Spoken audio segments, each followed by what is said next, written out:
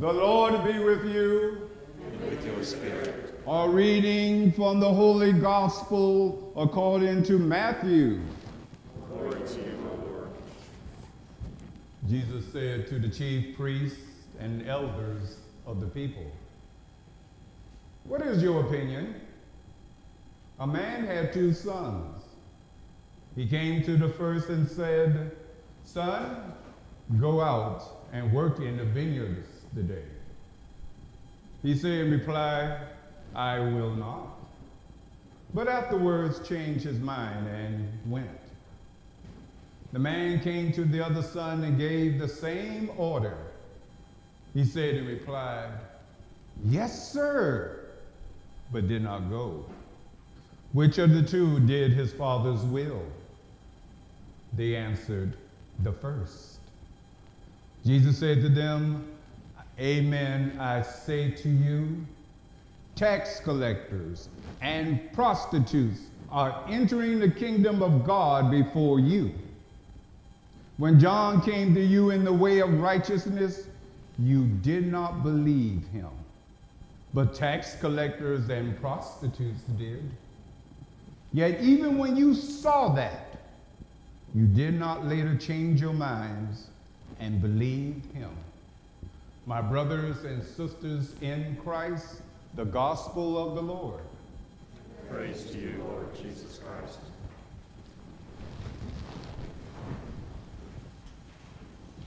Good evening again, my brothers and sisters in Christ. No, I'm not a father. I don't get paid. But thank you. I thank Father Jerry and you all for allowing me to come back. Just want you to know I always keep my car keys close in case I see somebody about to throw a tomato at me or something, and I'll run out the side door. In the gospel reading today, our Lord asked the question of which son did the will of the Father. The one who said he would not go into the field, but eventually did. Or the one who said he would go, but never arrived there. My brothers and sisters, this is very crucial to each and every one of us, especially us, whether you're Catholic or not. You've been baptized.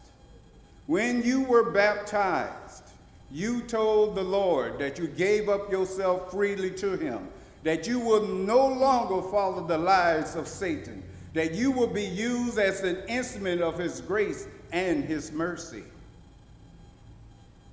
The question is, are you talking the talk and walking the talk? Are you preaching and doing what you preach? Or are you one of those type of Catholics who, I call them the American Express Catholics? They don't never go home or away without their card. They're quick to tell you I'm a Catholic. They're quick to tell you they go to church on every Sunday. But when it comes to the defense of the church, the defense of justice, the defense of the teaching of the church, they're nowhere to be found. In the first reading, Ezekiel was told by the Lord that anyone who followed the Lord, anyone who run the race in righteousness will be rewarded. To put it plainly, it's like this here in the first reading. There are people in the world who run the good race. They are very righteous, but sooner or later, at the very end, they commit a grave sin. And because of that grave sin, without any repentance, they condemn themselves to hell. Then there are those that live the good life, who had it good all their lives and were privileged with everything. They were having a wonderful time. In fact, they're sitting at the table with Satan and enjoying everything and caring about nobody. But for some reason, they changed their evil ways. They start following and listening to the voice of the Lord, and they are saved. And what did Ezekiel first reading says? We say, that is not fair. After all what he or she have done, and here they're going to get a free ticket into heaven? Lord, you are not fair. Who are you or me to know the will and the mind of the Lord, when grace and mercy is what the Lord is all about? When Jesus came down here to earth, he didn't come down here for those who've already been saved. He came for the one who needed saving. You can live a life of debauchery or whatever you want to, but at the end, judgment will be rendered to you. We pray that we change our ways. You can easily talk the game and say, I'm sorry, but the Lord looks deep in your heart, and he knows if you mean what you say. In the second reading, St. Paul said basically the same thing. Christ is our model. We are supposed to follow Christ. We're supposed to empty ourselves. We're supposed to care for one another, about our community, about the world. We are not supposed to be on this earth to enjoy the pleasures of this earth. Everything that we have and we have received from the Lord is to help us on this journey as we spread the gospel message of his son Jesus Christ about grace and mercy. And now we come to the gospel message. Jesus, the great psychiatrist, the great healer, Jesus he knew human behavior. Some of us act just like those two sons.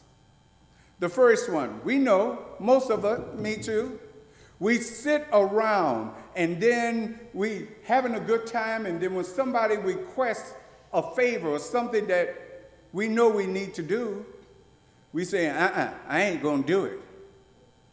Little Timothy, take out the trash. Nah, I ain't gonna do it like Sylvia do it. Nah, I'm not gonna do that.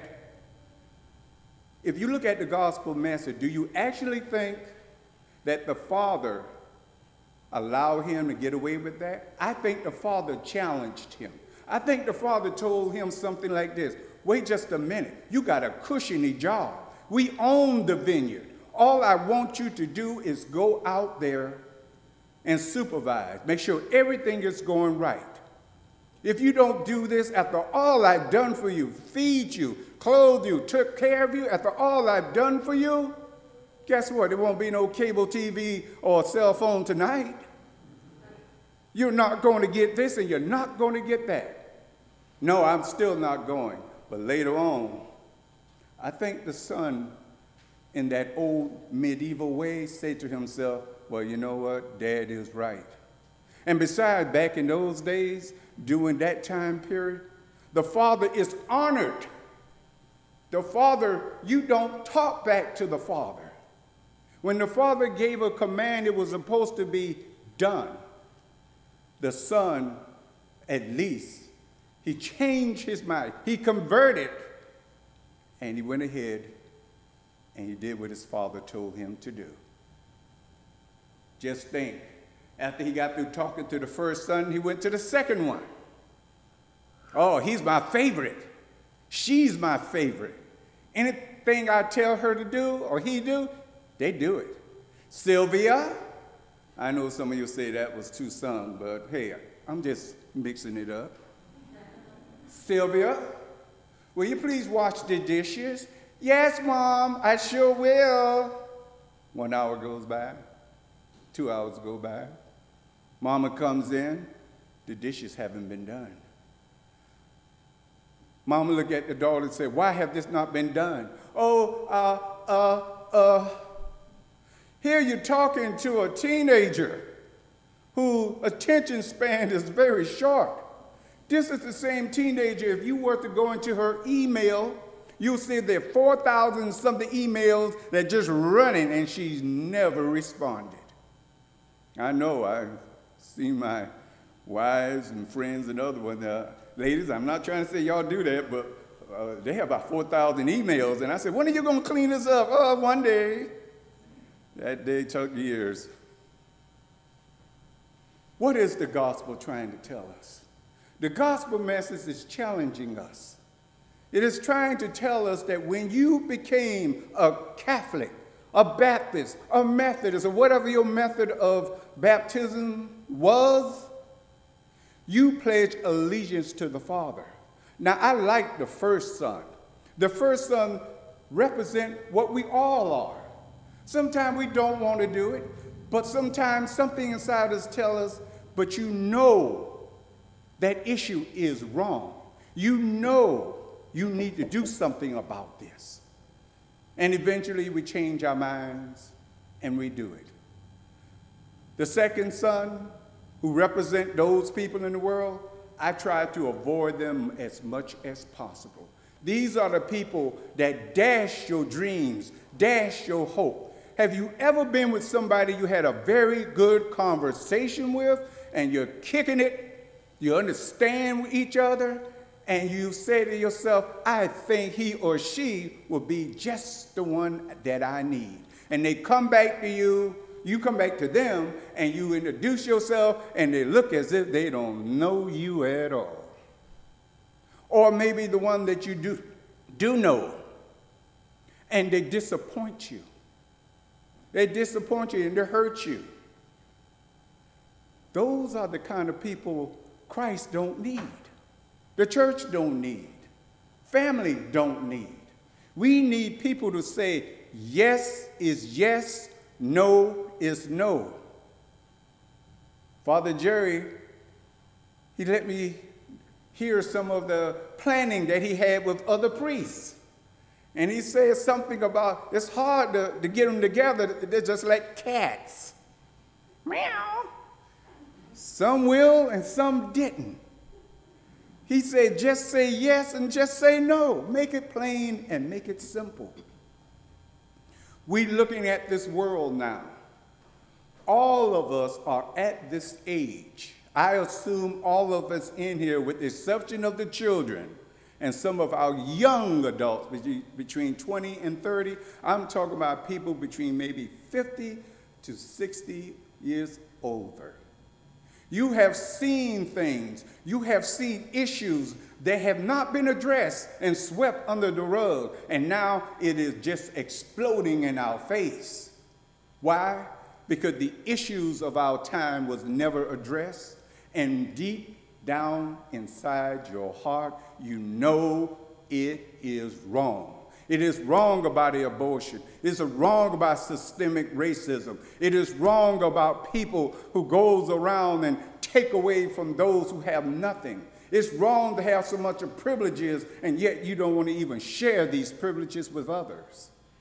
The gospel message is teaching us about humility, how to humble ourselves, so that we can help others. St. Paul says that we are not supposed to be about ourselves. We're supposed to empty ourselves. I'm proud to be a practicing Catholic. I'm not proud of being a Catholic. Because see, a Catholic, as I mentioned, is American Express card. We walk around, we go to church on Sunday, we give good tithes, but we don't do anything afterwards. A practicing Catholic is out there beating the bush. He or she is saying to themselves, this is wrong. I need to address this. And while they are addressing their sons, their daughter, their grandchildren are saying, where to go, Mom? Where to go, Dad? You building up the next future generation, a social, spiritual activist. The gospel message, my brothers and sisters, is about loving and serving the Lord and answering the call. Have you answered the call? It's not too late. It is not too late. No matter what. I don't want to stand up and sound like some of those Baptist ministers, you know, some of them that get up there and they're screaming hard and say, come to the altar. It's not too late. But I will say this, come to the altar and receive the Eucharist. Go to confession. Look at yourself in the mirror sometimes in the morning, at night, or when you go to bed, and ask yourself, how did your day go? What did you do or did not do today? Some of my Protestant brothers and sisters, I ask them the question, what do you do when you go to bed at night? They say, well, I just, take care of the kids and get into bed, and I thank the Lord. I hope he take care of everything, and I wake up in the morning. I'm proud to tell them, I say, we do a little bit better than that. For some of us who practice the faith, I say, I get on my knees, and I say, thank the Lord I made it. And Lord, did I hurt anybody today? Did I overlook somebody today? Lord, let me live through the night so tomorrow I can ask for your forgiveness. That I'm sorry I walked past you. I'm sorry I did not give more. I'm sorry I did not listen. And then if God grant me the favor to wake up that morning, no matter what I have planned, I pray that whoever it is I have offended, I will go to them and say, I'm sorry. Because I may not wake up. Does that make them bad? No. God will judge him or her any way it takes. God is always going to say, did you love? So my brothers and sisters in Christ, continue to ask yourself the question, are you working in the vineyards? Are you standing up to social justice that the church preaches and have been preaching for over 1,600 years with its document? Are you Christ? Amen.